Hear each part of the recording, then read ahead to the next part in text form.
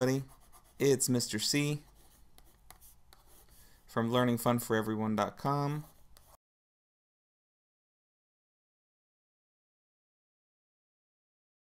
Today, we're going to learn about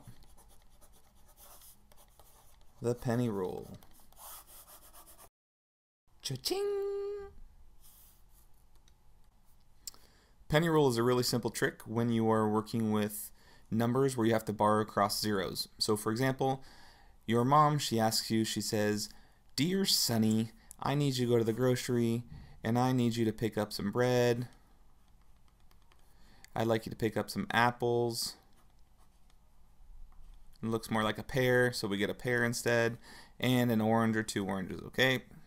So you go to the grocery and she gives you $10 to spend on this.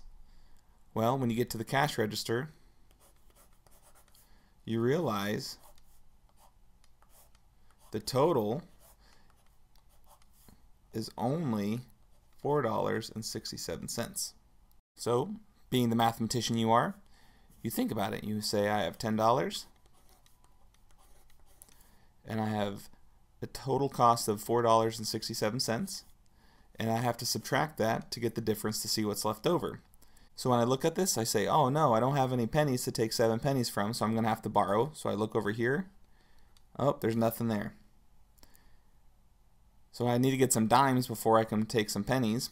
So I look over here to my ones. I don't have any there, but I do have a 10. So I'm going to look here. I'm going to take that 10, which leaves me 9. Take that $1. I break it into 10 dimes. I still don't have any pennies, so I need to borrow one of those dimes, leaving 9 dimes and giving me 10 pennies. So 10 minus 7 is 3. 9 minus 6 is 3. Bring down that decimal. 9 minus 4 is 5. So your mom's expecting you to bring home, you have $5.33.